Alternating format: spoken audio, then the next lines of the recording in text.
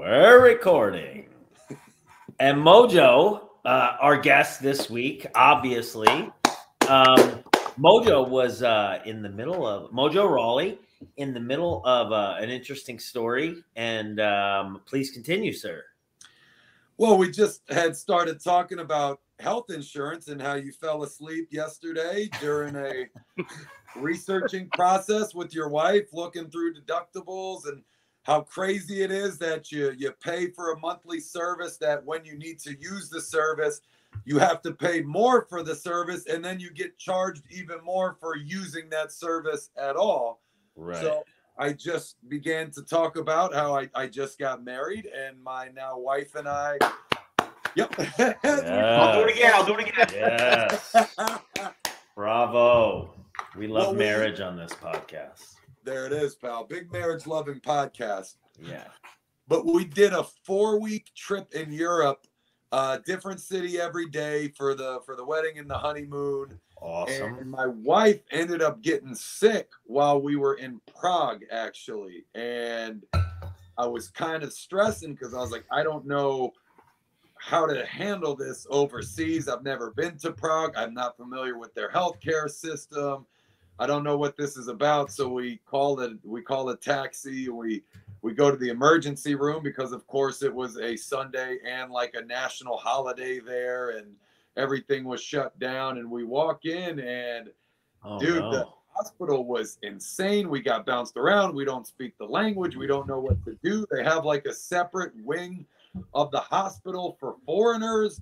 Where you go, but you only check in there, and then you go back to the opposite wing to actually see the doctors. And I'm expecting like this awful process. I'm like, dude, this is going to bankrupt us. This is going to be awful. We don't even know what's wrong with her.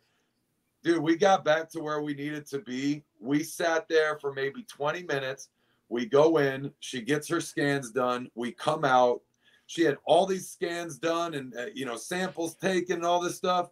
$40 it cost us, and we were gone in an hour. Crazy. Wow. It's crazy. $40, dude. Oh my God. It's crazy. I mean, you think about it in this country, and like we are the superpower, the end all be all, etc. And we're just doing it wrong. Like how? My wife told me that she has had this issue before, and she went to the hospital in America for the exact same issue, and the end result was the same meds they gave her, same rehab process, whatever. She said that she paid like $7,500 the last time for this same thing, almost 10 grand. I don't remember the exact number, but that versus $40. Mm-hmm. Wow. It was nuts. Wow. Yeah. Wait. Wow. It is. It's crazy. And the fact that like they can get away with it is insane. Like we're talking about healthcare. We're talking about like keeping people, well, and keeping them in extreme cases from death. I was literally so expensive. I was literally thinking to myself, I was like, the next time I get sick or need scans or whatever that process is, I could buy a first-class round-trip international ticket, fly all the way out there, and still save money.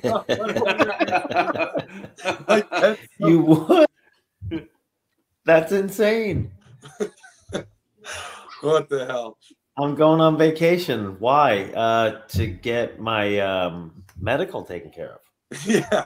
So I got to see a doctor. It's not that uncommon, actually. You hear about people needing surgeries and finding a good doctor in other countries. They just hop on a flight, go do their thing, and come back after rehab's done. Yeah. I know there's what is it, like the stem cell and whatnot has something that people go to Germany or Mexico for, or, Yeah, it's nuts, man. It is nuts. All right, so that sounds like one hell of a wedding and honeymoon, sir. 4 weeks. We swung for the fences on this one. Old Mojo was single for a very long time, and I knew when I finally found the one, we had to go all out. I had enough time to save up for it. Good man. Good I don't want man. this podcast to come off as like we're burying America, but weddings, another one that's way cheaper if you go somewhere else, man. Hey, if the shoe fits. First of all, again, America advancing in the World Cup tournament today. So let's hype up America! We beat Iran! Iran puta! Is that your Iron Sheik, Iron Frank? Sheik. My Iron Sheik Baba! My Iron Sheik Baba! Holy shit. Dude, we literally were filming TMZ today, and the whole office shut down mid-tape so we could finish out the game when they went into extra time, dude. We're all watching on our phones from our desks. The whole office shut down. It was pretty hilarious because everyone was so hyped up. Wow. Wow, I missed all of it. I was outside pressure washing the walkway. Yeah, it was an exciting game, man. It was a good one. But now you get to see us take on the Netherlands, I believe Saturday, so that'll be good. Oh. It's a big one. The Netherlands have a good soccer team, football, whatever you want to call it. That's the word on the street. Yeah? Not as familiar as I should be. Yeah, I'm definitely not either. No. I try to stay on top of it, but yeah. Is it part of your job with TMZ? I mean, if you stay on top of that? I always try to stay up on whatever's going on in sports, but they also we'll see big headlines. We'll know what's probably going to be on the show, and okay. We recap everything on the show. So even if someone's watching at home and has no idea what happened, we'll give you the full scoop before we get into the color and our opinions on it. So even if I didn't know, Babcock will fill me in on the show live. So my job's the easy part. I just love the name Babcock. Babs. Babs. Cock. Pick your poison. One will get censored, one won't. So. All right, so back on track here. So TMZ is current day Mojo, but Frank, if I'm not mistaken, why don't we rewind this a bit? Take us on a journey, Mojo. Take us to the old time machine where we're going to get to the DeLorean. We're going to go back in time.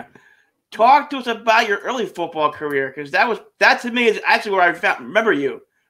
I remember you playing at Maryland. You were quite the standout there. Was this when you stalked him, Frank? Yes. Remember the police, the restraining order? Absolutely. Oh, yeah. Can we do this because of the restraining order? I mean, is this okay? Well, it's lifted. Yeah. Oh, okay, perfect. Yeah. There's what's the statute restraining of order? Limitations. Small cats. Yeah, don't worry about it, Mojo. Yeah.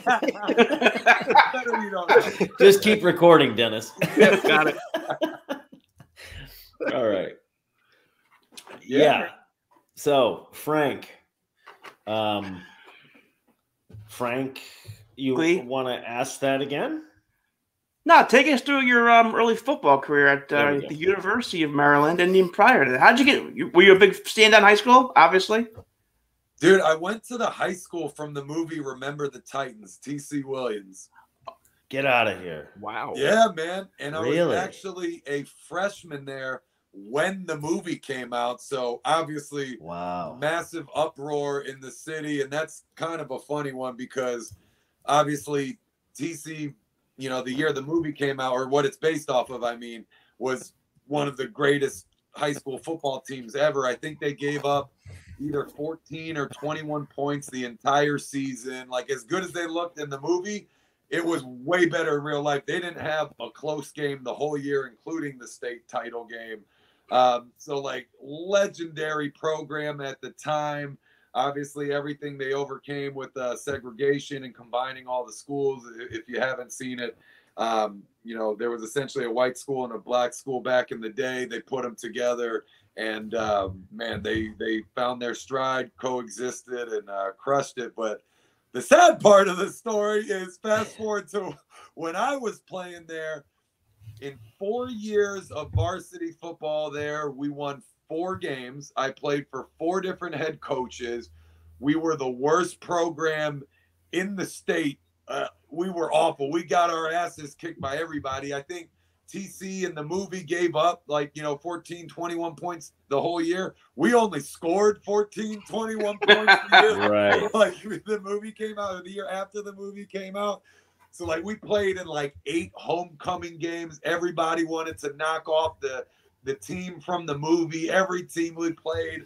Forget the Titans. Remember the Rams, whatever the freaking stupid team name was. So you guys were the Brooklyn Brawler of high school football. I mean, I might be dating myself with that reference. Big time.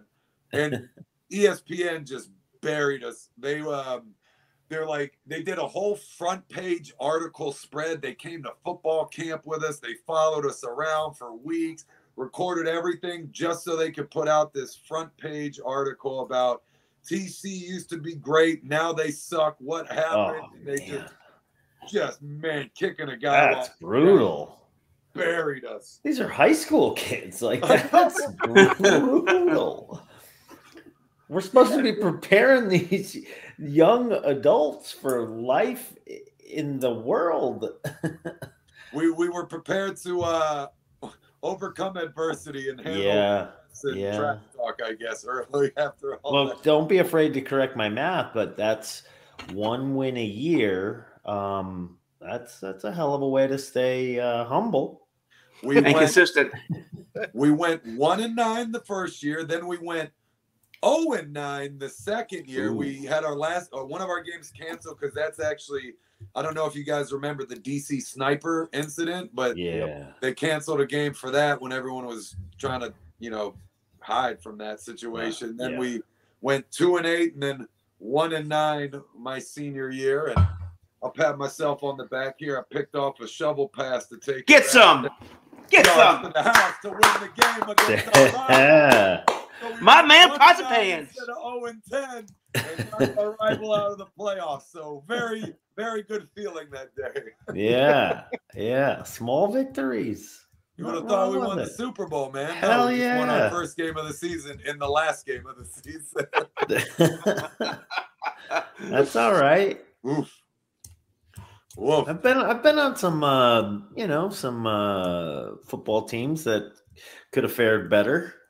I think we were my senior year of high school. I think we were a little over 500. I think we were maybe like a 7-3, 6-2, something like that. 7-3 is a good year. Yeah. College though, if I remember correctly, Sienna, we struggled a bit. I think we were probably like 4-6.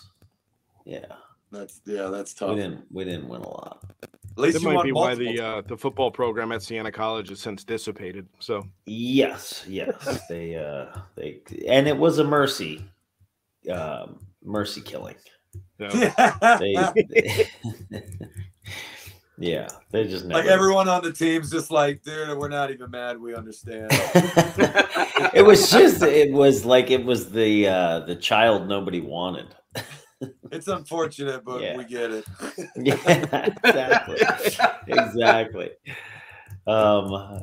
So I think they did everybody a favor, but what are you gonna do? All right. So heavily recruited coming out of high school?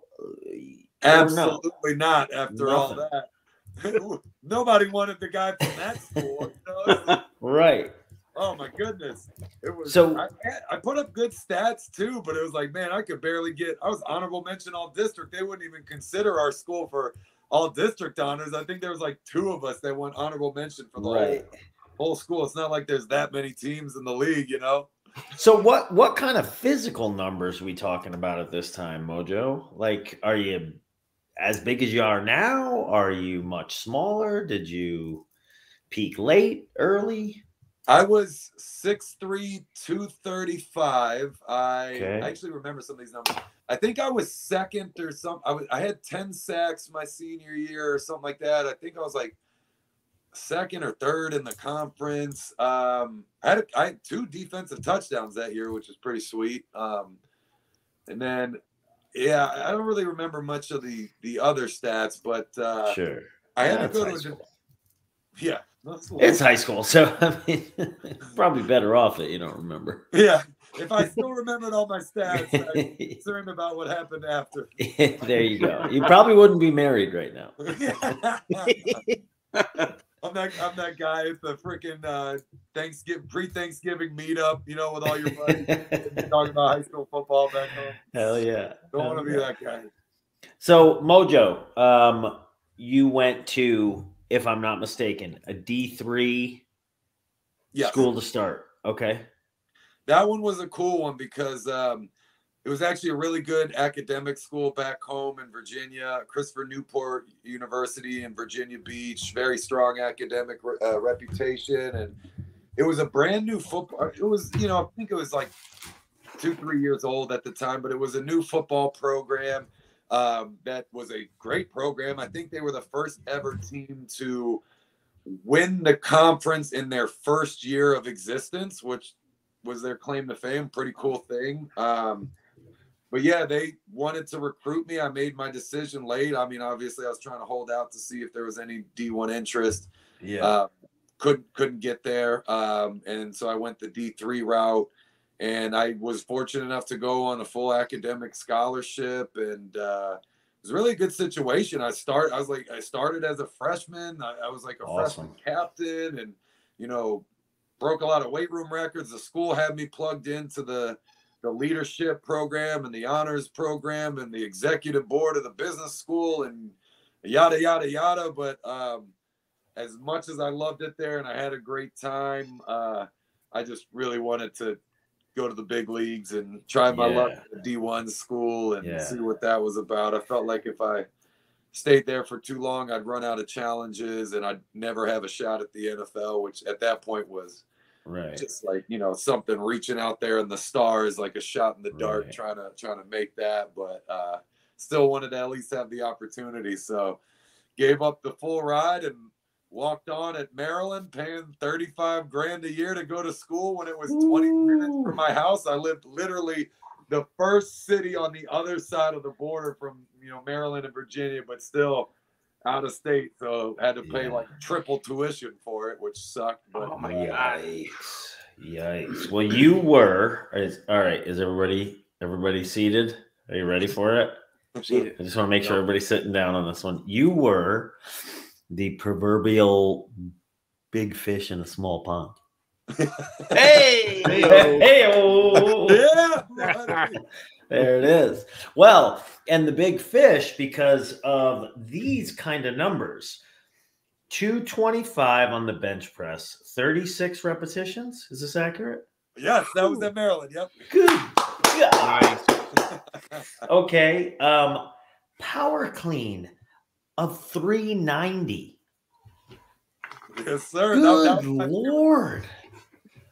That's 400-pound power clean. So the power clean, to me, is one of the more athletic looking lifts that anyone can do.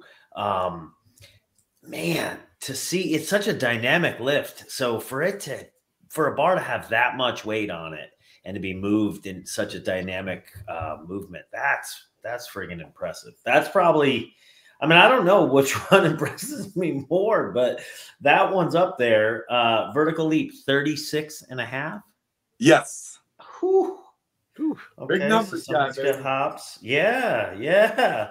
And pro agility, a 4.37. Yeah.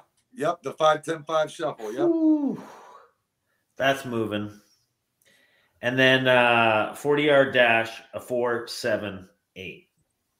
Yep. Yeah. Yeah. This was, Damn. I think I was weighing That's some numbers, boy. 295, 300 at that time. So that was at Maryland. Shit.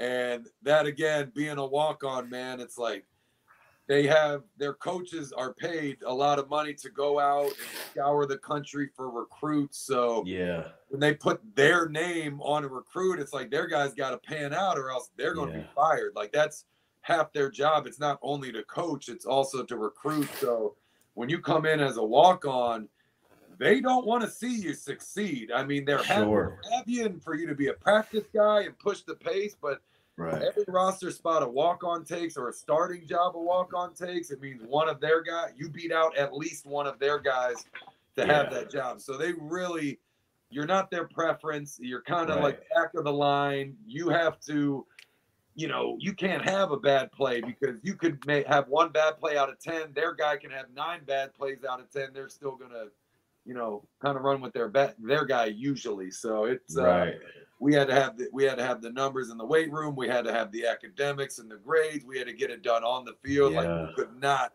give them a reason whatsoever to go with somebody else. Sure. I mean, it makes sense. It's far from fair. However, you know, college football, major college football, it's a business. Yeah. You know, it's like anything else, and it's a business, and this is jobs, and so yeah. I mean, logically, it makes sense. I will say, it seems as if. Okay, one more time. Everybody sitting down. Okay. You were swimming upstream.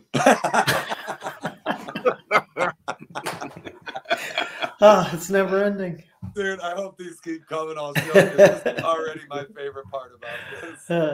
But I would say then, Mojo, and correct me if I'm wrong, that sort of difficulty in as far as a scenario and whatever, do you look back at it now with some perspective and go like, okay, that's kind of what made me who I am, like that. These are some of those moments where, you know, at the time, yeah, they're difficult, but it's usually the other end of that stuff is where the value is. That's the good stuff. Absolutely. Yeah. Those are lessons that pay dividends. I mean, you appreciate it then when it happens. And when you look back on it later, you know, even if times get tough later, you remember all the things that you survived and you're overcome. And it's like just that confidence boost you need to keep pressing on. But that's always kind of been my MO, just being that kind of walk-on, undrafted kind of player and coming in with lots of energy and trying to do everything I can to figure it out and sort it out. And I would take that path and all that hardship over being the guy that came in as the highly touted that didn't have to suffer and dig through that. Even if both guys end up in the same place, I'd rather be the dude that had the tougher path for my own sake. Now, was one of the Gronkowski brothers on that team too? 2 of them, actually. 2 of them? Yeah, so that's how I met those guys. Dan Gronk was a tight end for us, and he was there my whole run. He got there a year before I did because I transferred in after 2 years at CNU, but Chris Gronk was there as well. He was a fullback, but he was only there for 1 year. The situation wasn't in his favor at Maryland, so he transferred to Arizona. Also, when Rob was going to Arizona, and Chris actually killed it there. He played football and baseball for him, and then made it in the league as well. So got to play with both Dan and Chris in college. That was pretty fun. Very cool. Nice. Very cool. And you're still pretty tight with those guys to this day, yeah? Oh, yeah. Yeah. Awesome. Chris and I do a podcast together, and we bury each other on social every day. Stuff, so it's a fun rivalry. Yeah. What are friends for if not to bury one another? Exactly. You're going to compliment each other? Come on. Yeah. All right, Frank, where we headed on the questions here? The men's room. No. Okay. Okay. Right in the shitter. Perfect. I got bathroom stories. Yeah, whatever you want to talk about. There's plenty of bathroom stories. I mean, that'd be a hell of a podcast, guys, if we all did one from the shitter. Has no one ever done that before? No. I don't know. That's a good idea. That's actually a brilliant idea, I think. On a plane. How about if we all did it on a That's not weird at all. Shitter? That won't be awkward at all. No. What if we just did it in, sequential toilets right next to each other in the same room, facing each other? There we go. Now it's maybe getting too much. That's a little weird. That's so weird. Well, that's a little weird, Papa. Oh boy. Okay. All right, Frank, out of the shitter. Okay. Where to here? Let's go to the NFL. Why don't we go to the NFL? From the Okay. shitter to the NFL. Why don't Let's do we? it. So, Mojo, was that kind of always your end goal? Was it the NFL? It became that. Truthfully, I actually wanted to be in the WWE first. That was the first thing I watched. First thing I wanted to do. Really? I guess the way I always say it is, you can't sign up for professional wrestling in grade school, so you sign up for what you can actually play. And you know, football went well, and I just stuck with it and wrote it out. And Okay. Well, at the risk of getting out of order here, I have to ask. So then, you were a big fan growing up of pro wrestling, obviously. yes, Hulkamaniac? brother. I think yes. Yep. That's a yes. Oh, happy accident. But my guy was the Ultimate Warrior back in the day. Yeah. That was me. If you can't tell, got a little in common with that guy. But me, my dad, and my brother, every week, every Monday, man, we were huddled around the TV watching All right. wrestling, doing moves. Back then, I had no idea that WWF, whatever, and WCW were different companies. I just assumed it was like football, where you got the Tampa Bay Buccaneers, you got the Carolina Buccaneers. It's just different, franchises within the same overarching. Okay. So I didn't even understand until. What age did you start watching? I mean, probably as early as I can remember. Really? I mean, okay. As a young kid, big time, and then when I was in like middle school, high school, like at school, we would mess around and like hit each other with moves and get detention and crap like that, which I know so many people have that story, but right. I was really big into it until then. And then truthfully, when football started taking off with college and pro, it just be all in with it. And that's got to be your focus. Yeah, I stopped. I mean, I watched from time to time, but I barely kept up with it during that time. And the same thing when I got to wrestling, I just stopped watching football. If it was in the background, fine, but I never like sat down and like watched the full game ever. Okay. Well, that kind of gets us back to where we were then. So we'll hold on to the idea that Warrior was your guy. We'll come back to this, but let's flip back a page. All right. So leaving Maryland, NFL becomes the goal. Off we go. How does this fall in place? So I had I walked on my my first year, so I had to sit out at Maryland. I played a couple of years, had a pretty decent senior season. But I knew for me, the thing that was going to be my biggest selling point was the numbers that you mentioned earlier, going in on the pro day and just wowing the scouts with, strength and athleticism, and, hope that would make up for, me being a Division III walk-on and only having 2 years at Maryland of playing time. And, with even, 1 year of full-time, the year before was kind of like off and on. I knew I had to kill it. Problem was, I like tore my hamstring like 6 days before my training.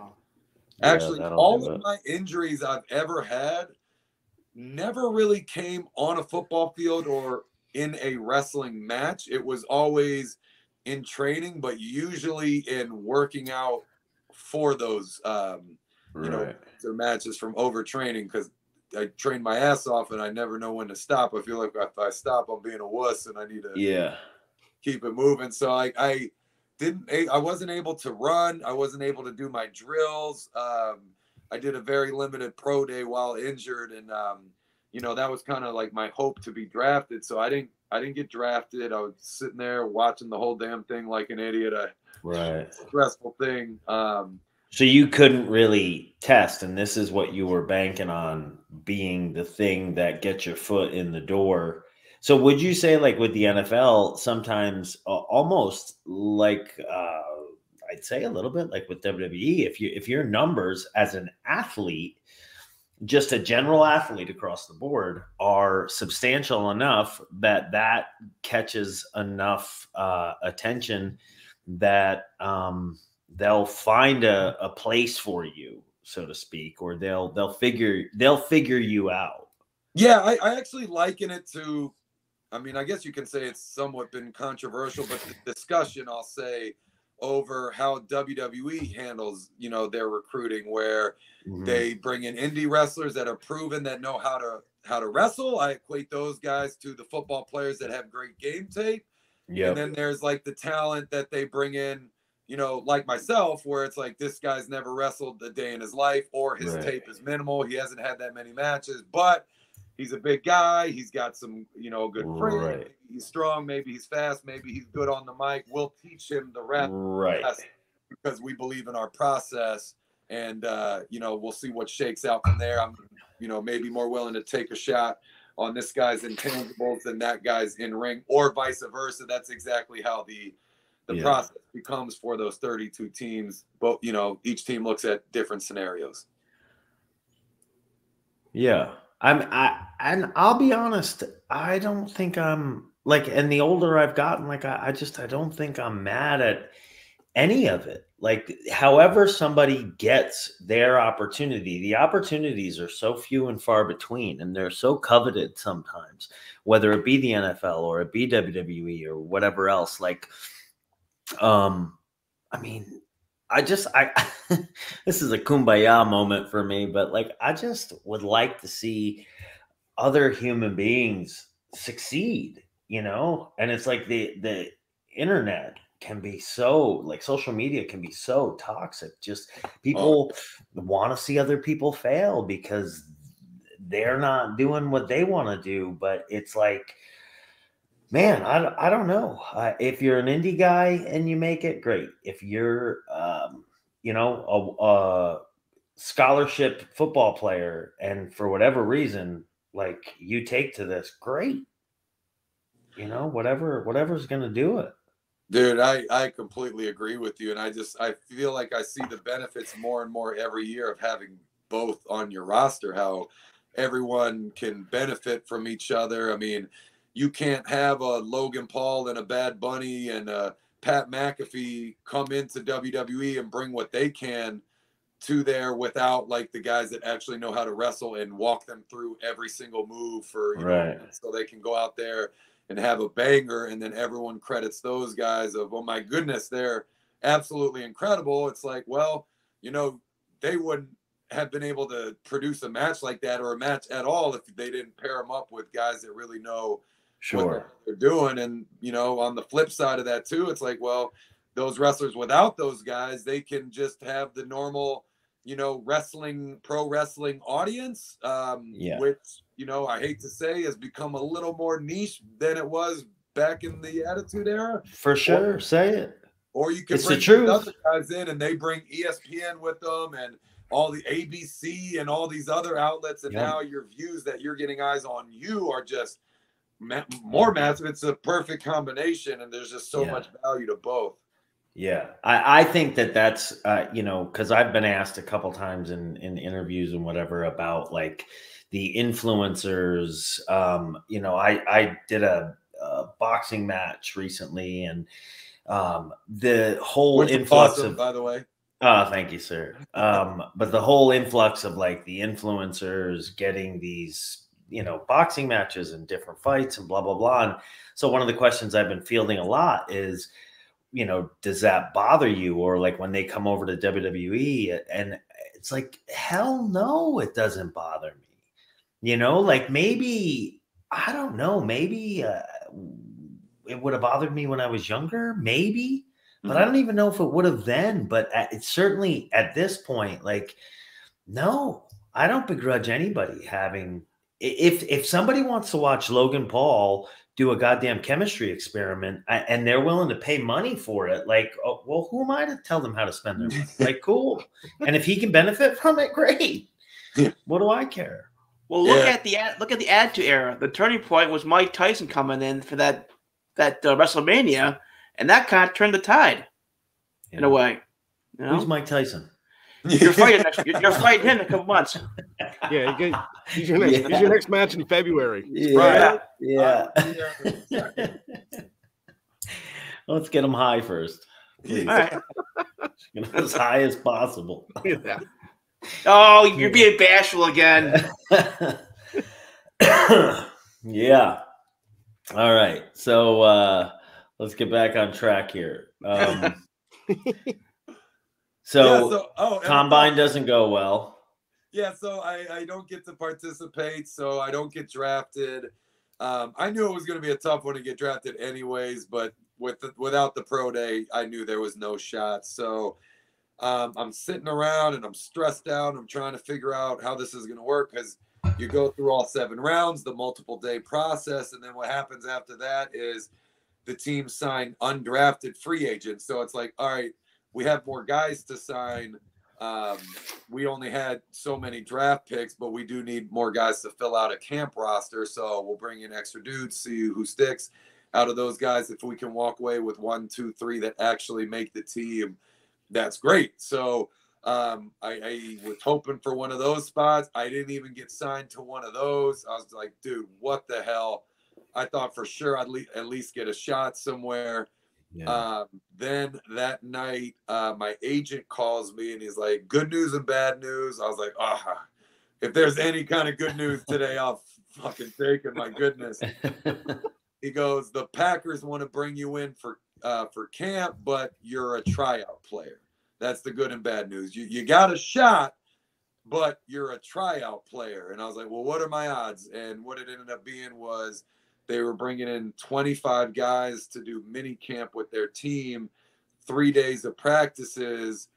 They're going to sign 1, 2, 3, 4, maybe at the end of the day. So the odds are slim. And usually, in football, it's like, if they don't need my position group, it doesn't matter how much I ball out because they're not going to take me. So I went in and I don't know, man. Something inside told me, I was like, dude, all you need is a shot. You're going to figure it out from there. That was the story in college at Maryland. You're going to do the same here. And yeah, man, that's what I did. I went out there. I was loud as hell. I was vocal. I was sprinting everywhere. My MO is, Bobby's show up in the best shape possible and with as much energy. Never let anyone see you be tired. Never let them see you be upset, and just fucking do your thing. And I went, and I guess I didn't know this until later, but the coach called my agent after the first practice, like, don't tell your boy, but we've seen everything we needed to see today. We're going to sign you for the weekend. That's awesome. That's awesome. Man, I went through the next 3 days of practice, killing myself.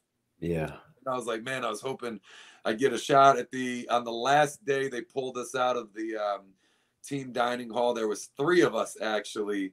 And they're like, you guys forgot to sign your waivers or your, whatever paperwork. And I was like, okay, whatever. We went upstairs, and that's when they told us, like, we're signing you 3 to a contract. That's awesome. There and then. No sense of professionalism. No, like, that's right. I earned this contract, or thank you. It was like, did you kiss him on the mouth? I didn't do that. I'm French, by the way. Yeah. I don't know, Mojo. I mean, since I've met you, the enthusiasm's always been there and stuff. And hearing that story, like, to me, it's just confirmation that, with these opportunities, there's only so many things in life that we have control over. In fact, probably fewer than we even realize. But like you're just one of those people that you take charge of what you are in control of, which is your attitude, your effort, et cetera, et cetera. Like, those things you always have governor over. And I think people get stuck in their own head, and they get depressed, and they get, down. And it just doesn't, it seems to me like you're one of those people or somebody that is able to curb that. And there's something to be said for that alone. Yeah. For me, it was always like, attitude and effort are the two things that you can control. Effort even more so than attitude, because I might have said that in reverse years back, but I feel like now this is where my head is. But you can't control where you are in the card. You can't control how other people are going to treat you, book you, use you, whatever. All you can do is show up and convince yourself that things aren't that bad, that you're living it, you're alive, you're still surviving and thriving, and work as hard as you can. Because I know for me, like I never had any regrets anytime I was cut or fired from a team, because it's like, you know what, I did everything I can. You know? They didn't take me after that. You know, it's their problem, not mine, and I can live with the fact that, you know, I either couldn't cut it, but I definitely did everything I could, and it just was out of my hands. So that was always my kind of look, and I really did try to take that into wrestling as well, because, you know, that's even a much different case, more unique case than football even is. It's also, you know, it's I think the word I'm looking for is subjective, you know, and it's so when your fate is in somebody else's hands like that, like I don't know, you're not doing yourself any favor to have a different attitude towards it than that. It actually made me think of, I'll have to go back and look, but Michael Chandler, he fights for the UFC. He posted something on his Instagram today. I'll have to go back and look, but I only read the first couple of sentences, and then I got pulled away doing something. But it was something along those lines about adversity and being able to walk away from a situation knowing that in earnest, the effort that he put forth couldn't have been, and it couldn't have been any more, and that there's satisfaction in that, and that it was a very similar sentiment. And now I'm gonna have to go back and look when we get off of here to see what it was. But like, man, those kind of things, I don't know, I'm all about those things. You know, bleeding heart maybe, but like, I love that kind of stuff. And, you know, dude, it's kind of one of those things too, because if I'm, you know, looking at, say I'm looking back at my wrestling career, it's like, oh, you know, I would have liked to have won the WWE championship, or at least the IC title, or something like that. It's like, well, I'm obviously, as we all are, close friends with people who have won those big titles 10 times, 20 times.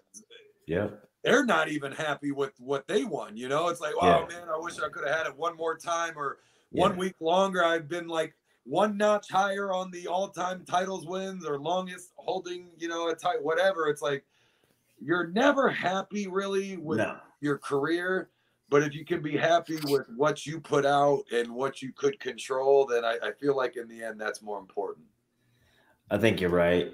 I agree with that. I think it's always on to the next. And I think that's how a lot of people who are successful, you know, end up that way, is that you're always looking for the next hill to conquer. And it's kind of a never ending story in that way.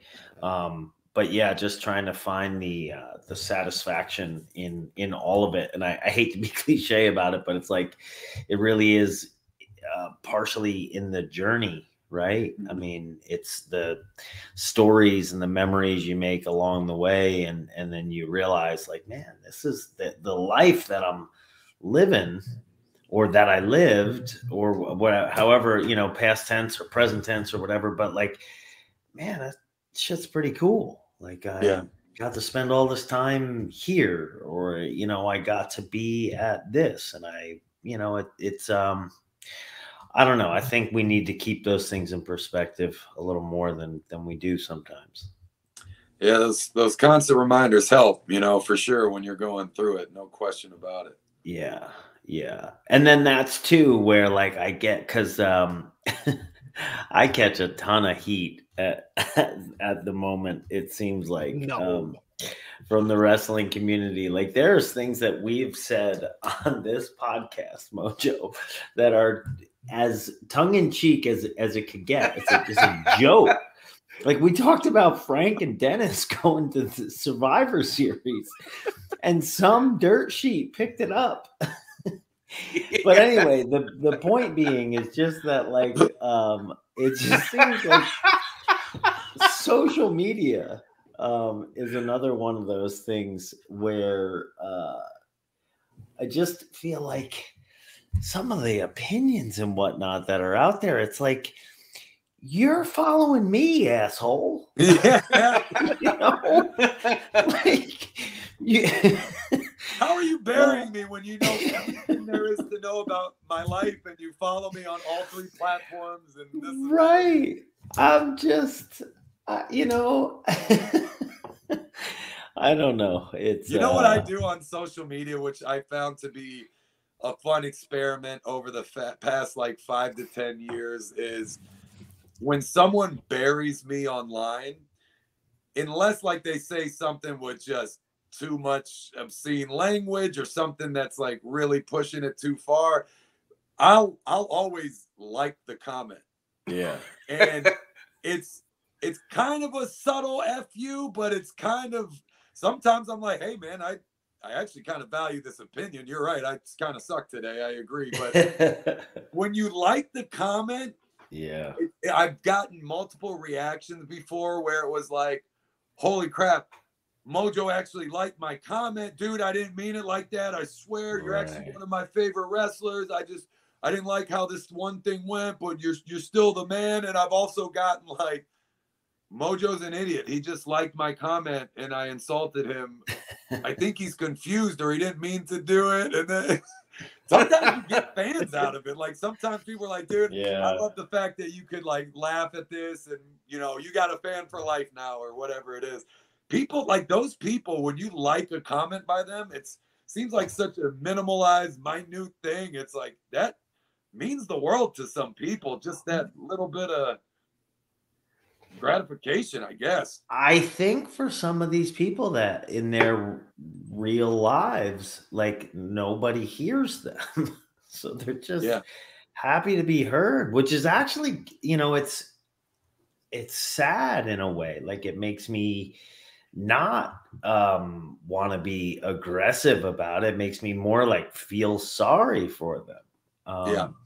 What I think gets me more than anything is just, you know, it is pro wrestling. We know what this is. And people get so fired up about it. And it's like, you know, I appreciate the passion, but at the same time, what the fuck are we talking about?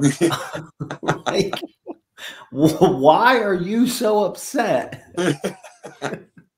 This is like, are you that angry that Tom Cruise did what he did in, you know, whatever Mission Impossible? Like, I mean, what are we talking about, people? But yeah, it's but you know, at the end of the day, without them, like nobody's paying to watch us jump around in our underpants. And you know what I think part of it is, and it kind of took me a little bit to figure this out, and I think it's maybe I've been able to articulate it a little better because now with, you know, having the talent management company, we articulate these things a little bit to these brands. But wrestling fans are trained to know that their voice matters. So they know that since the show is scripted and that WWE compiles every like, retweet, comment, positive, negative reaction to every segment of every show, and there's literally a statistical report that's printed and analyzed for every production meeting. I think they know that they should contribute and they should voice their opinion so that, you know, it alters the show because they know their voice is being heard. And, you know, factor that into the live events where them, you know, knowing all of our chants and singing along to our music and knowing when to boo us, they're kind of cued in. So I think it all just goes hand in hand. I mean, you know, WWE, like the tout, they have the most socially engaged platform of any sport. That kind of mentality is why I think. So whether it's bad. We get all of it because, you know, that's how the system works. Yeah, and that's a great point, and that's that like you if that is the case, then you got to take the good with the bad. You know, it's like you get the sword either way. And it just is what it is. Like the fans, one of the things I've noticed is like fans really seem to take ownership of some things when it comes to pro wrestling, like they don't in other arenas. I got released, or I left AEW and was between contracts, and so it was the first time in definitely since I signed with WWE 4 years prior, whatever it was. I had become like the mustache had become like a signature thing, you know, and so obviously when I was with WWE, like I wasn't allowed to shave it or whatever. Anyway, so I'm between contracts, figuring it out, and I don't know. I got a hair up my ass, and I shaved. I was clean shaven. That was the first time in God, I don't know, probably 15 years. And I did an interview not long after it, and people lost their minds and were like angry that I didn't have a mustache. Like, how dare I? It's like, it's my face. Dude, literally the only one that might have a claim to you altering your look is a spouse. Like, that's the only person that maybe can weigh in. And Right. everyone else, Right. can't say a word to someone Yeah. if they want a haircut or Yeah. shaving a mustache or something. No way. Well, my daughter that was here earlier, she didn't look at me for like a week. She would not look at me without a mustache. Because I mean, her entire life that I've known her, she's I've had, you know, a mustache. Dude, I've had facial hair since I was able to grow facial hair. Yeah. The Were whole you time. a young facial hair haver? Like everybody had those kids in like 5th grade that had a full mustache. I wasn't that guy. Ours was Joe Gigenti. Joe Jiu-Jitsu. You remember him, Dennis? Yeah. Joe Gigenti. I can't. I'm saying it wrong, but yeah, he You're had like he had this. Now? I don't know how hairy he is now. I'd have to ask his wife. But yeah, full mustache. We were in 5th grade. Yeah, I think my 7th or 8th grade photo, I had like my little pseudo peach fuzz mustache, but you know, a man wouldn't count it, but a boy would, kind of thing. Yeah. It's funny how that happens for a man. Yeah. You know, when you start to become, it's awkward. It's so weird. It's so weird, that whole process. Like I remember being so excited that I had armpit hair. Now I shave my armpit. Yeah, me too. I still shave my arm hair. I haven't wrestled a match in like 2.5 years. Yeah, At this point, I still shave my arms for some reason. Whatever. I do the same. I thought that was the craziest thing. Like coming from football, like shaving my arms, shaving my chest, wearing little man panty underwear, and going out in public and greasing myself up with cocoa butter. I came in and I was like, dude, never. Nope, not gonna be that guy. No chance. And then when in Rome, arm sleeves wouldn't stay up if I had arm hair on, so the arm hair had to go. And then I realized that when I do my crazy old, you know, stay hyped entrance, sliding in and out of the ring, I would take off all the skin on my thighs if I didn't put cocoa butter on. So I started greasing myself, and then all of a sudden I'm full-blown wrestler with all it the all makes sense. It all makes sense. What the hell? Yeah. All you need now is the Vicodin. Yeah. I was searching in my head. I was trying to think of one of the brand names, but I think Vicodin fits the bill, right? I don't know. Sure. That's one of the things I would say, like, our generation seems to have way more of a handle Is just that whole scene. I mean, I know some of the boys that still, you know, do whatever they do, but for the most part, I'd say it's like, you know, if you guys have a couple drinks here and there, more than anything, you see a lot of weed. Yeah, that's.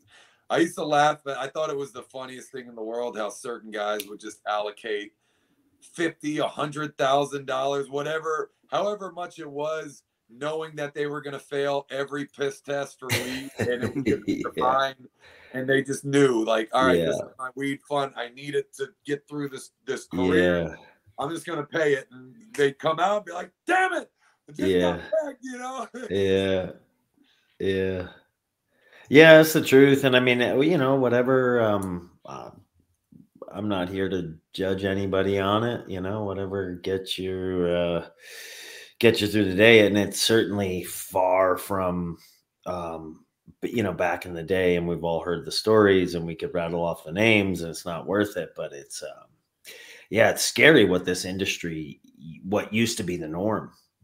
You know, I wonder too, if that's more, because people don't want to anymore, or if it's that they don't need to anymore. And what I mean by that is, like, if there's more awareness and they've seen the deaths that happen when you pile up and stack too many of these things, or they at least know what to take in what amounts, or if it's just like, you know, nobody's doing double shots, you know, every single day, 7 days a week. The schedule's lighter, not, you know, everyone's not cutting as much and doing all these things. Like, a lot of moves are outlawed. Like, guys are trained better and work safer now. So everyone's not as banged up and hurting now, where they don't have to look at what to take to get through.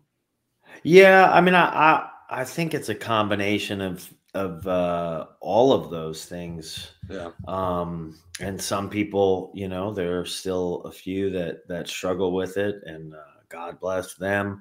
You know, it just the ending of that story, it's not a good one. So I said, I'm just glad to see that, you know, the generation that we came up with and the one that's coming after us, it seems that that stuff is kind of becoming more outside the box than inside.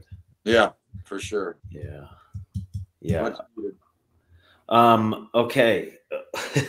Boys, we got on a totally different. We've gone on a tangent literally every talking point, and I think that's my fault. No, it isn't. No, it's not. So, Frank, I would think we are now. Are we ready for WWE talk, or do we want to tie up the loose end that was the NFL for you, Mojo? Like, what? Give us a good NFL story. Okay. Give us a good NFL story. Give any category in particular. Anything. The platform's yours. Okay.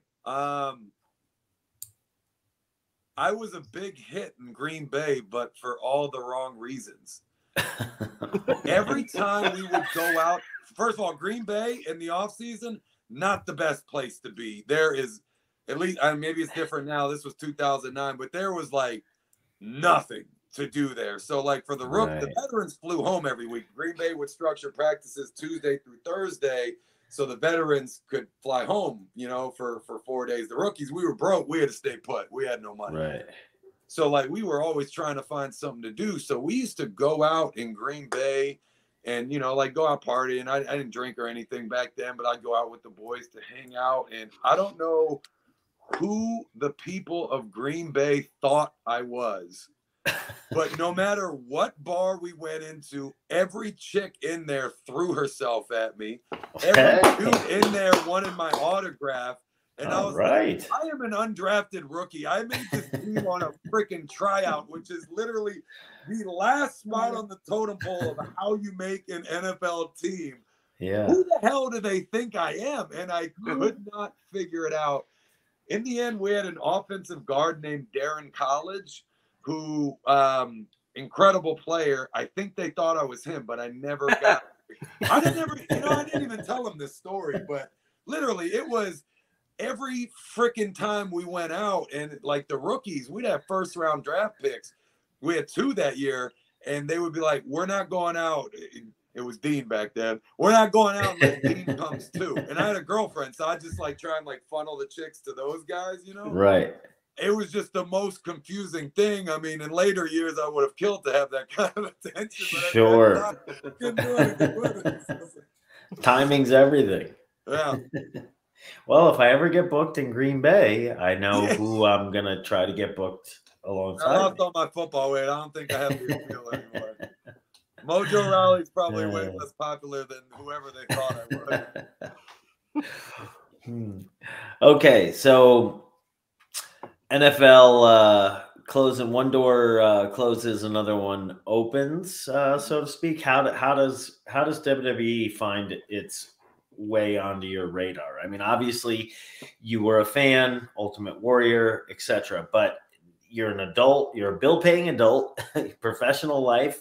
How does this come together? How did did you find WWE? Or did they find you? A bit of both. So I just had written off, years ago, like I wanted to be a wrestler as a kid, now, how old was I? 25, 26. Yeah, probably 25 when I started. And I just assumed that ship sailed. I didn't know anything about the process. I hadn't even really thought about it because I thought it was just, it was done. But I had an injury with the Cardinals that led to me being done there. I was home rehabbing, and when I came back, I was starting to see, like, let's see who I can play for next, like who I can get a shot for. I was talking to the Jets and the Raiders, I believe, when I was just hanging out with the Gronkowski family. Again, I had, made buddies with the rest of the brothers outside of Dan and Chris from Maryland and their dad. And we kind of had like WWE on. We were watching Raw or SmackDown, something I don't remember. I was going to say, are the Gronks wrestling fans? They love to watch it. They're not like diehards, but they get way more into it going to a show than watching it, which is probably sure for anybody. But they always got a kick out of it, and they definitely watched when they were younger. Cool. We come to find out watching it because one of them was like, "Yo, Dean, you should definitely go into wrestling. You're perfect for it." And I was like, "I would love to do that. Who the hell are we gonna call?" Like, come on, I don't know anything about this process. I didn't even know about like independence, the circuit, how to get in. I knew nothing. Yeah. And their dad is sitting right there, and he goes, "I'll make a call for you." I was like, "Well, who are you gonna call?" And he's like, I was college roommates with Mike Rotunda at Syracuse. He's one of their coaches. Holy shit. Yeah, I was like, "Oh, hell yeah." So he calls him up. We went to a show in Buffalo where the Gronks were from. They were just so happened they were coming to town soon, and I went. I met with Mike backstage. We had a conversation. He introduced me to Ryback. Was there? I saw Dolph Ziggler wrestle a live event. He made one of the most hilarious comments I'd ever heard. We popped huge. It was a live event, so you know how we get on live events. Yeah. He hands his ring coat to the ref, and he goes, "Don't get," and he's yelling it, obviously playing to the crowd, but he goes, "Don't give this coat to anybody, not even kids with cancer." Dude, we popped huge. Dude. That's a true heel right there. Healed it up big time. Knowing Dolph now, it just makes it that much better, because of how funny he can be. But yeah, dude, I was like seeing it in person. I was like, that was my first ever in-person live event. I was like, this is leagues better than what I watched as a kid. And Mike goes, we're going to send you in for a tryout. I had a conversation with them. They ended up not sending me on a tryout. All they did was have me go to Raw in my home, in DC, which is closest to my hometown. And I met with William Regal, cut a promo for him backstage, and they signed me off of that. No in-ring. They were like, back then the process was different, but they're like, "Dude, you're coming from the NFL. Yeah. You're fine physically." Like, Yeah, we know you you're coordinated, and that's a thing, you know, as a professional athlete. And that's one of the things that, like, people can get their panties in a bunch, you know, the independent guys saying like, oh, well, these college athletes, blah, blah, blah. But like, and then that's why I say, like, I don't know, whatever the vehicle is to get in, like, I'm not mad at it for anybody, whether it be independents or it be, you know, coming from college athletics or whatever. Like, at least in that vein, they know, like, okay, well, this guy's coordinated and he's not going to be a disaster in that way. Like, we can teach him. Yeah. And that's the thing too with the indie guys.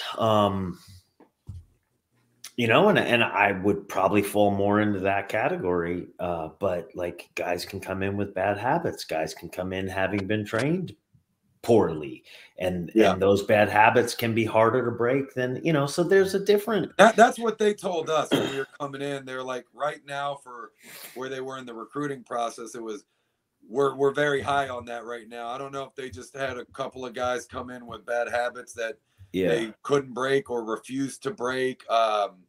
But they're like, dude, we just want to, you know, grab some guys from scratch. So they brought in 3 of us from the NFL at the same time. It was me, Baron Corbin, and this other guy who's wrestling under the name Attack. But Baron and I actually played together in Arizona very briefly.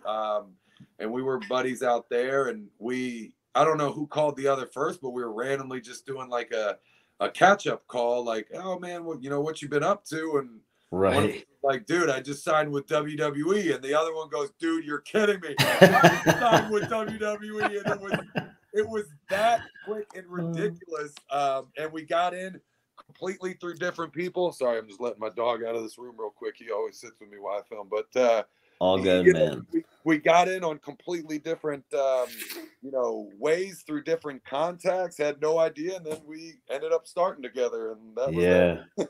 Only in pro wrestling, you know. It's like there are no rules when it comes to this industry. It truly is. Baron Corbin was a teammate of Pat McAfee's too. Yeah, so Baron played for the Colts first. With Pat, and then he came to the Cardinals second, which, you know, is also what I did. Well, small world. Yeah, crazy. I mean, small world when you think about it. Like, Pat, Corbin, and you've all come through WWE in some shape or form, as well as the NFL. Like, that's good stock. Yeah, good man. Stock. It was fun times. That transition, though, was very different. Wasn't at all what I was expecting, I suppose. Yeah. I didn't expect the mental game to be so severe. I mean, if there was probably one thing I could have gone back and changed about my career, I would have said I would have spent a little less time trying to be in the best cardio shape humanly possible and be as strong as I was, and going back to the PC to like try and break the records every week that the NXT crew was putting up while I was on the road. And I was getting in ring and I was watching tape, but I probably should have gone about that process a little different, because physically I always felt like I was good to go. I had my competitive advantage, but it's like, mentally, I needed to do more there to keep up with guys that have been doing this for so much longer. That would have been the big change up I would have made. Yeah, I think it's natural for guys that come from athletic backgrounds, and whether they end up, you know, doing some time on the indies or not, like, you fall back on what helped you be successful. It's a comfort zone, one, and two, that's what made you successful in this other thing. And this thing is different, but it's similar. So why wouldn't you, you know, gravitate to what you know? Like, I don't think, you know, it's an odd thought to like throw yourself into being physically prepared, because that's what made you successful at playing football. Yeah. Makes total sense to me. And there were things I know for myself after 20 years in the industry, just my beliefs on the industry have changed over the years. And I know like years through 10, I probably thought of pro wrestling much more like athletics and much more similar to the same sort of headspace, where now I think they're so different. You know, if you go out and you're going to compete, to me, whether it be football, kickboxing, boxing, whatever it is, if I'm competing, I have one focus. So like if it's a football game, I mean, I might need to remember the audible, you know, if the tight end is on the left instead of the right, or blah, blah, blah. But those things I can kind of keep track of. But my focus is still like to beat you, to hurt you, to whatever you want to call it. Pro wrestling, that's what I find is the biggest difference. It's spinning plates. You're spinning 5 plates. Then you get in the ring and, you know, we add 2 more. And so now you're spinning 7 plates, and then something goes wrong. The top rope breaks or something. And now you're spinning 10 plates. And that's the anxiety for me, even after 20 years of doing it, is it's the spinning of all the plates. And sometimes I think I missed, and like now I think sometimes I miss that like single-minded purpose that competition provides, that pro wrestling being performance, that's the contrast to me. And sometimes I love them both. But I guess, you know, on Monday I want to compete, and on Tuesday I want to perform. I don't know. You know. That's spot on for sure. Yeah. What a difference. Yeah. And it just, you know, it's like the other thing too, I think, is when you come from a competitive background, and it's not like the wins and losses and whatnot, you learn quickly in this business. You know, it is like, I always took pride, especially like, let's say in our NXT run, that we were, you know, in the Undisputed era, like we were the guys that were getting guys reps that needed them, you know, and we were making people look good because we were workhorses, and that was something that we were good at.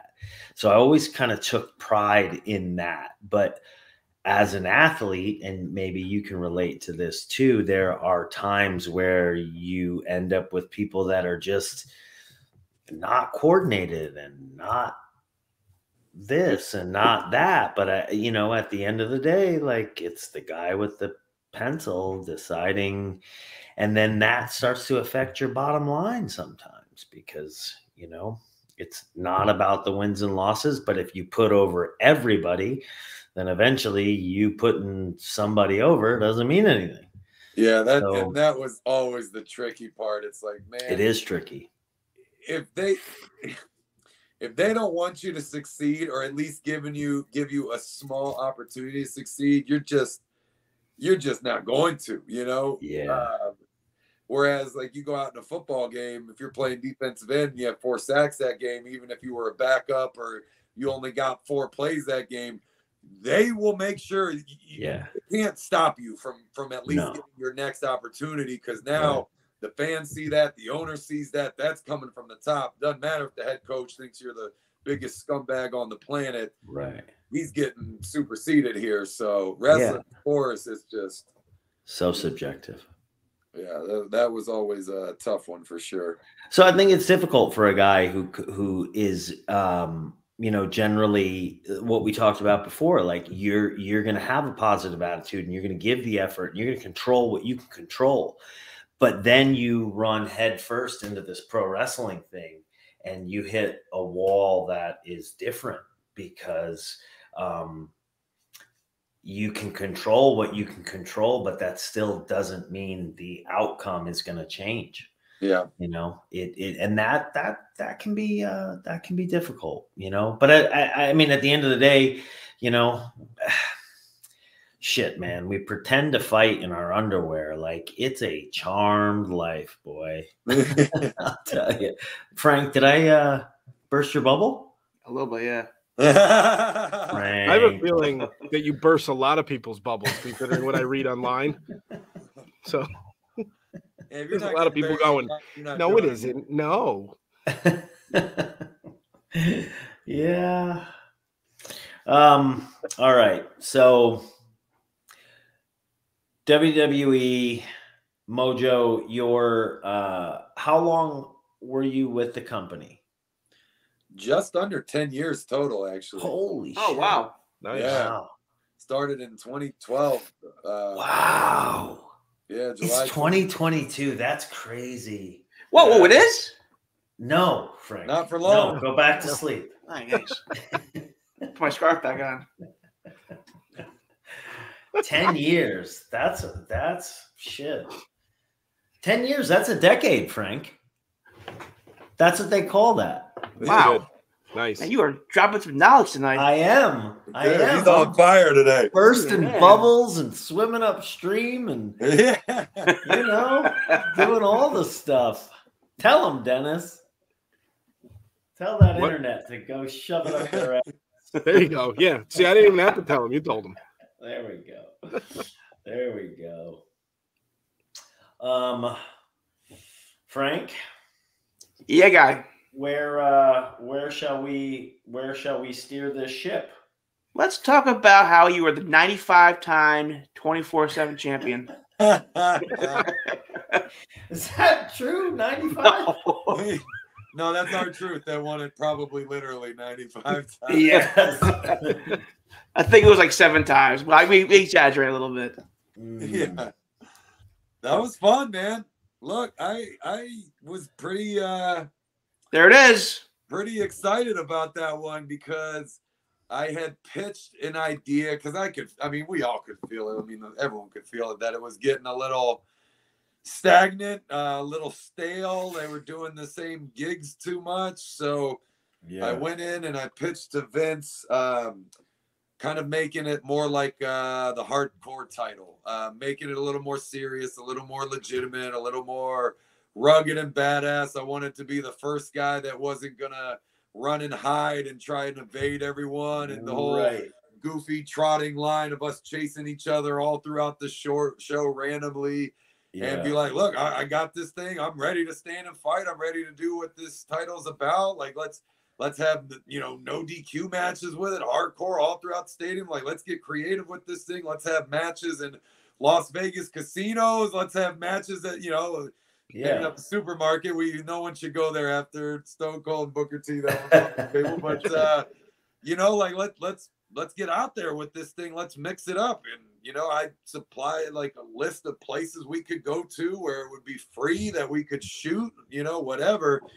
And Vince loved the idea, so we ran with that and exchanged it a few times. I think in the end I had it like 7 times total, which so funny. You win it, you lose it 10 seconds later, you win it back 10 seconds later. Literally, that's 3 title reigns, which whatever. But they wwere pretty high on that idea, and we started to set it up. And then they called up Riddick Moss or Madcap Moss now from NXT, and he was going to kind of get in on that as another like former football player, big numbers, big Jack Strong. I was just gonna say another guy with ridiculous numbers, dude. Yes, ridiculous. I was always upset. Like I got called up, while he, when he got going in NXT. I was like, this could have been my training partner. This time.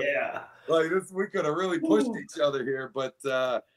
We had a really cool plan. We were going to go into Mania with it, me, him, and Truth. And, that's when actually we decided to bring Rob Gronk back in the mix from football and did that whole thing. And Mania is the time to do it. That's the most eyes. Yeah. And the company loves that, to bring in those non-hardcore wrestling audience. That's just good business, and that's where I give you credit too, man, because when things are going a way that like you don't necessarily see them going, most people, they either pack it in or they're boo-boo face or they're whatever, but having been in the system and seeing it and being in pro wrestling for, 20 years, it's, if you don't try and you don't, keep going to them with ideas, like, you're never going to get an opportunity. And again, it's controlling the things that you can control. Like, you can go to them with ideas and you can contain your frustration, or you can be boo-boo faced over it and, fuck yourself. Dude, Fandango actually gave me some of the best advice I've ever gotten in the business. And he was just saying, it's not about who wins the most titles and who has the best runs here and there, but he was like, it's about who can last the longest. How long can you survive? Because he's like, yes, you might be a jobber in the most embarrassing way for 2, 3, 5, 6 years, but eventually the fans are going to notice that. They're going to respect the fact that you hung in. The office is going to see that.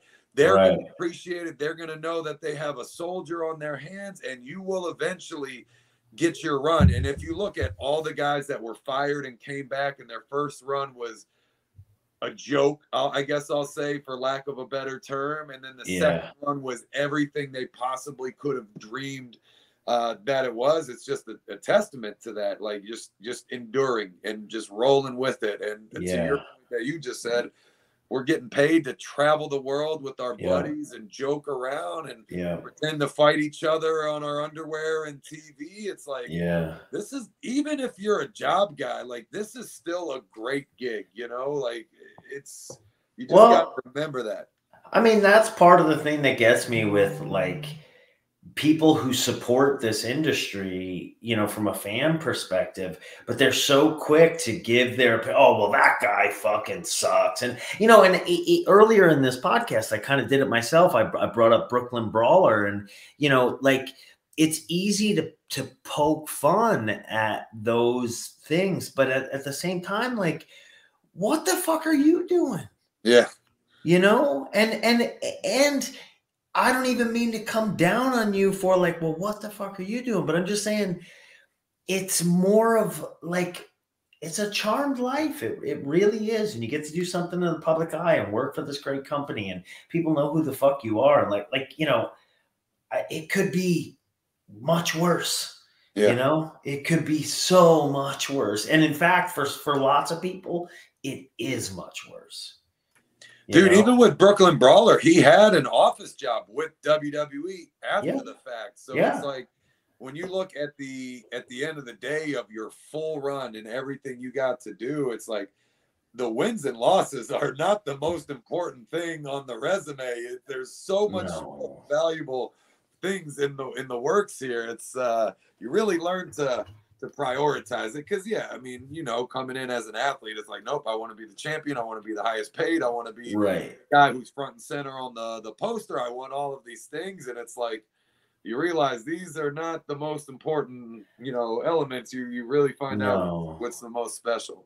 It does become a bit of a slippery slope, just because, you do come from an athletic background and you want to be those things, but you figure out that getting good at this job is being good at the trade and knowing how to do the trade. And there's something to be said for that. But then I'll balance that with, if you put everybody over, then putting people over doesn't, so it's a balance. It just is what it is.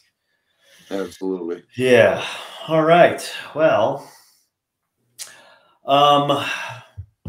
gentlemen, I think we're let's take us home.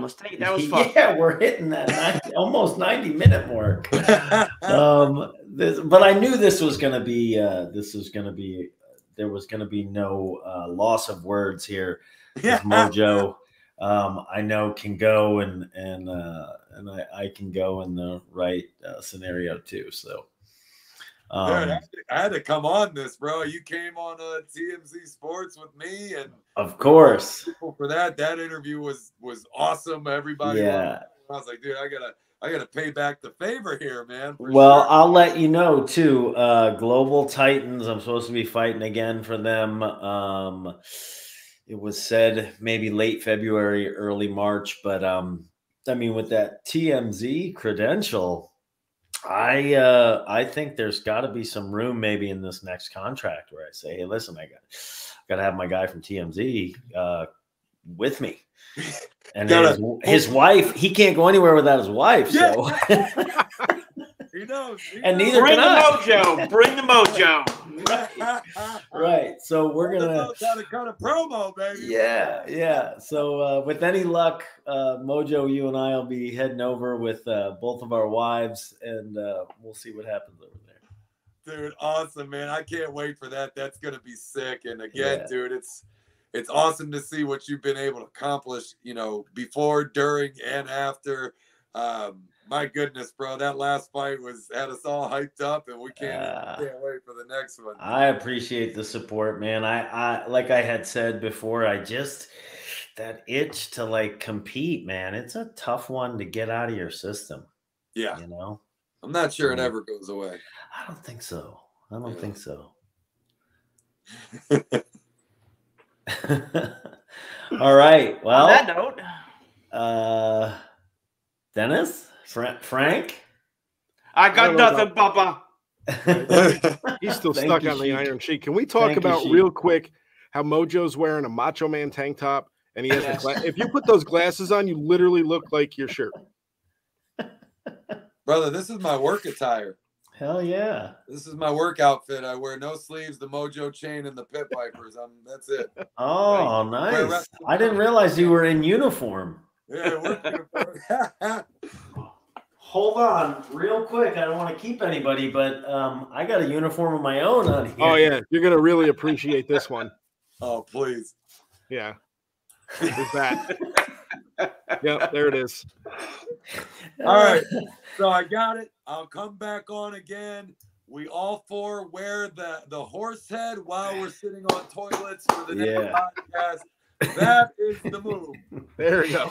I can see this on TMZ. I'm gonna wear that thing. I'm gonna order them for sure as soon as we get off here. No question. All right, perfect. Mojo, thanks for coming on, man. This was a blast. Awesome. Needless to say. Thanks for having me, fellas. Seriously fun. I'm always on to come back for sure. Yeah, please. We will set that up tomorrow. We'll have you back on tomorrow. All right. Thank you. All right, Bobby, say goodnight. Or say goodnight, Bob. However the fuck the saying goes. Come on, Dennis. Come on. You gotta. I got one line in all this shit. Yeah, just a softball. Just put it up there. Just say goodnight, Bobby. Good night, Bobby.